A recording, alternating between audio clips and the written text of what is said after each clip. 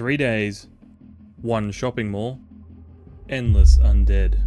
Now, I may only be very new to Project Zomboid, but I thought this would be a fun challenge to take on and see how far we get. Quick shout out to Harvest Z for being the inspiration for this video. Go check out his original video of this challenge, it is very well put together. So, without further ado, let's get into it. Introducing Barry Benson, the not so typical hero of Project Zomboid. He will be our main character today, and honestly, I wish him the best. He's going to go through hell and back. So it's fairly simple. Every time we respawn, we'll be spawning on top of the helipad, making our way down into the mall and just trying to live there for the 3 days.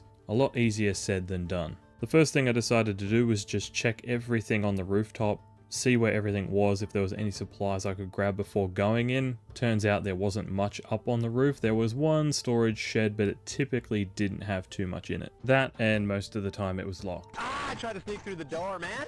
Can't make it. Can't make it. The shit's stuck. After spending a little too much time on the roof and trying to hype myself up into going inside, I finally decided to try and open the door and see what was inside. Did a quick dash around those zombies and decided to just go all out and walk around the middle of the actual mall itself just to get eyes on what was in there, where I should be going, making small mental notes of where I might need to visit later, and getting eaten. Run number 2 was a different story. Managed to get inside, get into a safe storage room, but not realizing I attracted a large group of zombies. I have the lack of hearing trait on, and I didn't realize they were breaking in behind me as I was checking these cardboard boxes. Run number 3 went about as well as run number 1. I ended up getting really overwhelmed at the amount of zombies in the mall, ended up panicking, running out in the middle, and just getting completely mobbed. During attempt number 4, I finally figured out where I could get a constant safe supply of water.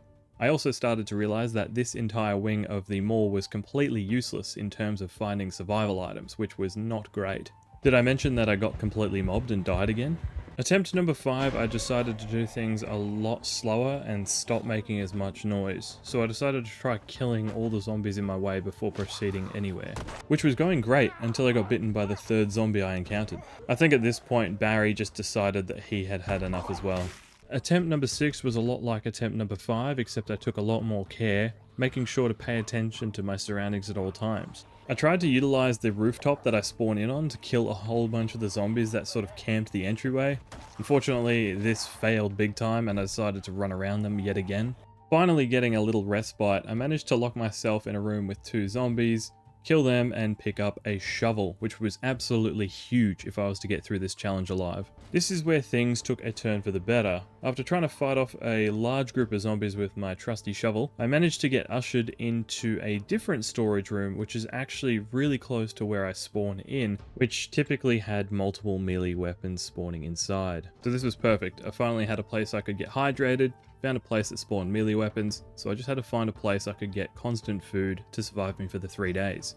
Now look, some of you might be thinking, oh my god, this guy is garbage and he's using multi-hit. Well, that's too fucking bad. Get over it. Long story short, I bit off a bit more than I could chew and I got mobbed and eaten again. Attempt number 7 was a demonstration on how not to use a sledgehammer. I think by attempt number 8, I started to get very impatient and a little frustrated, and instead of playing things smart, I decided to run as fast as I could to the room which had all the melee weapons, which actually ended up working out pretty well, to be honest.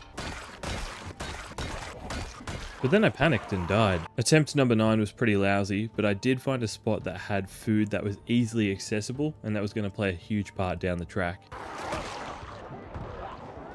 Attempt number 13 was me blowing off some steam.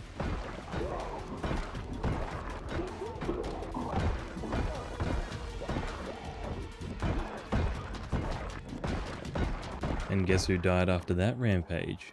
Oh yeah, this guy.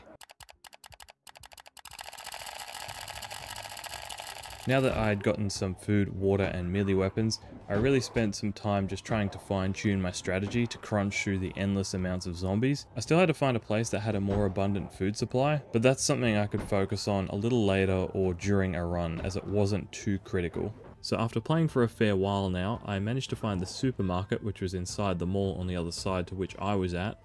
My plan was to do basically a suicidal run inside the supermarket, leading all the zombies into one side, quickly looting the other side of the supermarket, getting as much food as I could possibly get, and getting out and just bringing the food to my safer area. Now this actually seemed to work quite well. I thought the zombies might track me back to my safer area, but they didn't seem to track on that well, which was great. And now I finally knew where to get food for any further runs. I'd also discovered a hardware store which was just one level up from the supermarket, which also had tons of different shovels and handheld items. This place stocked them to the brim, so I made sure to make a note of this just in case I was ever running over that way and there wasn't too many zombies and I could pick up something useful. Now, after doing so many attempts at these runs and spending so many hours trying to get through and just failing, I decided to have a look at my traits again to see if they could help me get any further. I started with slow learner, as I wouldn't be learning anything over the 3 days anyway. Agoraphobic, because I wouldn't be outside much except for when I spawned. Conspicuous was a bit risky because the mall was so full of zombies, but I decided to use it anyway because the zombies were going to see me regardless. I thought a few extras wasn't going to make too much of a difference. Hard of hearing because I don't play with a lot of sound anyway, so it wouldn't matter too much to me as long as I paid extra attention. And obviously slow reader because we weren't doing any reading. Using those negative traits, I was able to pick up graceful to make less noise, light eater so I didn't have to visit the supermarket as much, fast healer because I found myself getting scratched quite often and didn't want those getting infected before the run ended, stout to help me with my melee of all the zombies, and thick-skinned to also help with some of those different bites and scratches. Something I started to notice after doing so many different runs was that it felt like certain zombies in specific areas were respawning, so I decided to create a custom sandbox mode and make sure to turn off respawning on the zombies. Unfortunately, while I was doing this, I actually set it to apocalyptic mode, so I spent a good part of 2 hours trying to battle apocalyptic zombies, not realizing and trying to figure out why I felt like I was worse at the game than when I started. So here it was. This was the final run. I had gotten close to 10 hours of gameplay and I decided to call it quits and make this my final run. I honestly couldn't tell you which number run this was. I wouldn't be surprised if we were in triple figures, but it just felt like an absolute blur to me. I had come close on a few previous runs where things were looking good, but then things would fall apart when I'd make a silly mistake or get too impatient and run around and just attract too many zombies and get too worn out. Now, due to this being my final run, I decided to play this ultra cautious, especially when first kicking off, using my normal strategy of leading some of the initial zombies out, stepping on their faces, and then proceeding to go in with caution. Things were looking so far so good. The initial first few zombies weren't too bad to deal with, and when I got into the hallway, there wasn't actually too many zombies, so I was feeling pretty optimistic. Not sure why, but I decided to run past the rest of the zombies. There was only about 4, and then I felt really bad after pushing over this particular zombie. Managed to get my hands on a metal pipe, so dealt with the different zombies that had followed me to the room. I'll tell you what, I'm happy to fight any horde of hundreds, but as soon as there's a fast crawler in that group, it stresses me out like nothing else. It's so annoying when you're trying to hit it, but your character keeps trying to hit the one that's standing up in front of you, even though that one's probably going to do more damage to your legs. It is just impossible to kill it. After finishing off that small group of zombies, decided I'd grab a drink of water and went to finish off the rest that were walking around. I then started peeking around the sort of main corners that led into the main area of the mall and just drawing in small groups of zombies that I could finish off just to help clear out some of that main area and make it a bit safer for when I do need to go in there. This particular storage room was probably the most underwhelming in the entire mall. It actually held a ton of zombies at the start of every instance and it had absolutely nothing useful inside, even though it had different crates and a toolbox. I imagine it would probably make a pretty cool base if you could somehow fortify it pretty well, but it was just such a letdown. Once again, I managed to lead a ton of zombies to me, so I managed to bring them out up onto the roof and fought them on the stairs. This was one of my more desperate measures, but it seemed to do the trick. I figured out insanely late on that I was making so much noise on the roof, and that was the reason so many zombies were coming out and following me up onto the helipad. I didn't realize sound would transfer through that much, but I started to realize that when I jog on the roof or if I'd make too much noise on the roof, they would follow me up and they were relentless. Unfortunately, there wasn't a lot I could do in some of these runs. Obviously, sometimes you just have to fight, but this was not making it any better. After clearing off the entire rooftop and dispatching dozens and dozens of zombies, I decided I needed to break into the storage cupboard that was outside as I was running low on weapons and many of the weapons I already had were broken due to the amount of zombies I had already killed. Interestingly enough, I actually think this challenge has really helped me to become a far better Project Zomboid player just due to the dynamic of the challenge itself. I do think this challenge is good for players who have around 30 or 40 hours and onwards. It's actually quite a lot of fun and requires you to play in a style that is completely different to how you normally play. Alright, so back on the topic of Barry. Barry spent most of his first day smashing through massive piles of zombies and just taking quick stops to get some food and drink. By 6:30 PM, the walls had literally been painted red by Barry. He was on a mission and he was not going to stop until he was successful. Decided to take a quick look at Barry's overall condition just to make sure he was okay. 78 zombies killed in around 10 hours. You can see my favorite weapon was the metal pipe, and his traits were doing their job, so everything was looking very good. By 7:30, Barry had leveled up his short blunt stat, so go Barry, huge win for him. Now, it was getting later and later into the evening, but because we had destroyed so many zombies, it ended up making it relatively quiet on this side of the mall. So I decided to go out and just do a little bit of looting in some of the closest stores and see if we could find anything worthwhile. And after looking around for a little while, I wasn't finding anything worthwhile, so I decided to do my large grocery run early. Getting it done on the first night would mean I wouldn't have to risk myself later. So I ended up collecting a massive horde of zombies behind me. Luckily, it's pretty easy to navigate with them around in the large supermarket, so I could collect everything that I needed and get out without getting a scratch. I managed to run back to where we had already cleared out. Luckily, only 1 or 2 zombies were waiting around. The rest of the horde managed not to catch up because I was running too fast, so we got really lucky in that regard. Now, I hadn't managed to secure a spot to sleep for the night, so I made my way down past the bathrooms, and there's these 2 sort of board meeting rooms.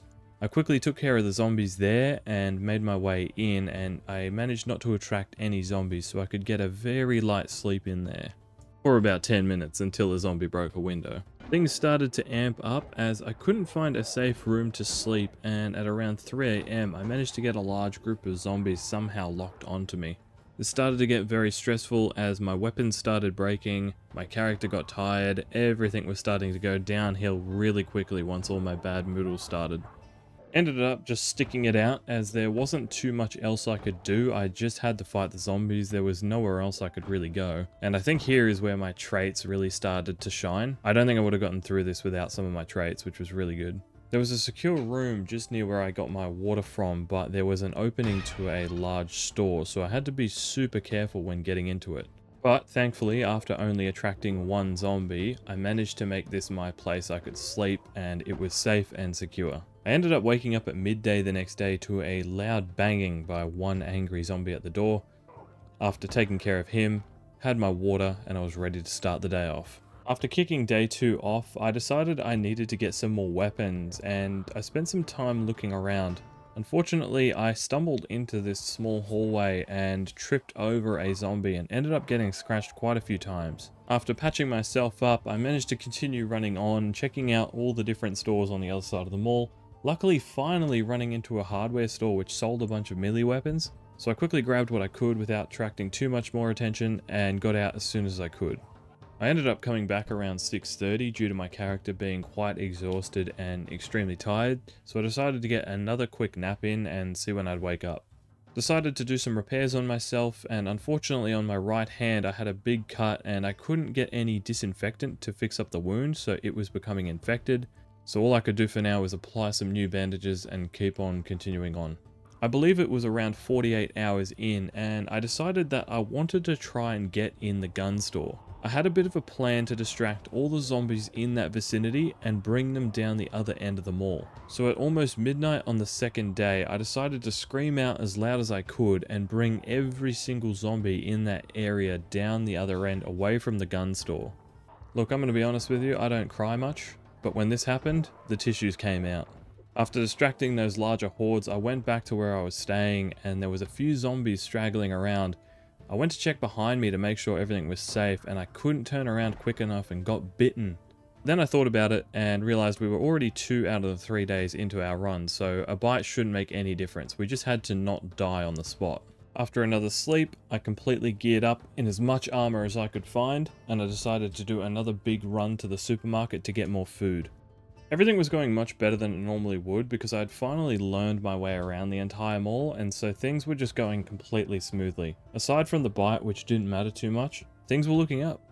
This was my final run to the supermarket. I grabbed as much as I possibly could. There was a whole bunch of fresh food, plenty to get me through the next 24 hours, so I grabbed what I could and I continued on. On my way back, I finally managed to make my way to the back of the gun store due to the front being completely sealed. Unfortunately, I had quite a big mob of zombies following me, and a lot of those doors to the gun shop were also being smashed on, so there was definitely a lot of zombies inside. So I decided to do another loop around and wait for those zombies to smash the doors down to the gun shop and come out of there. Then I could lead them away later safely.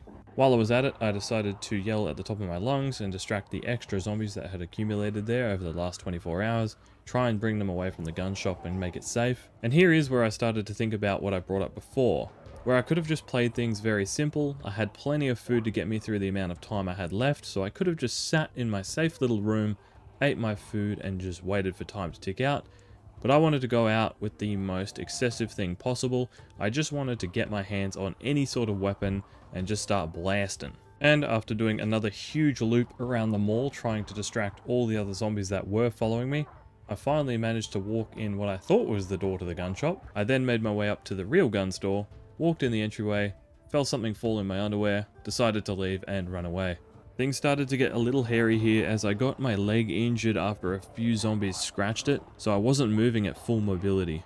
Luckily I managed to walk away with my life, but it was very, very close. And I'm not joking, I don't think my palms have been sweatier playing this game before. This was very close. It was definitely a moment I had to reflect on afterwards. The resulting incident actually ended with a large group of zombies making their way toward my little safe house. So when I was trying to get away from them and just stay inside for a little bit so I could regather myself, I couldn't really get like 2 seconds to think, and zombies continually came through the doorway and kept trying to kill me.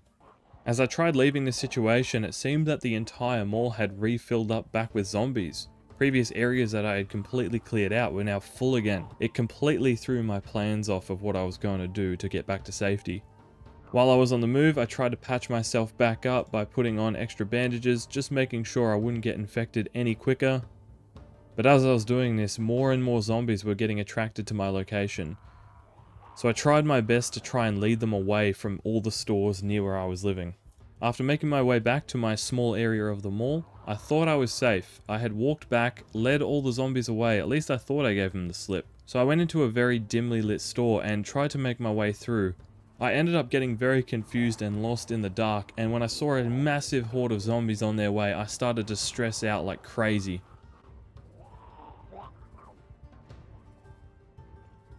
And this was it. This was the moment. This is the moment that brought the run to an end. It was over. I was 2.5 days in and I was so close to getting it done. But after close to 10 hours of game time just trying this challenge, I decided that was enough. Considering I'm still only very new to the game, I thought that was pretty decent for someone who doesn't really know what they're doing. So I decided to leave it there. I still had a ton of fun playing this. I actually found it really challenging, but in a good way, where I wasn't actually getting bored. Well, thank you very much for watching. If you could drop a like, it would mean a lot. If you want to see more, hit subscribe. And thanks again for watching, and I'll see you guys again very soon.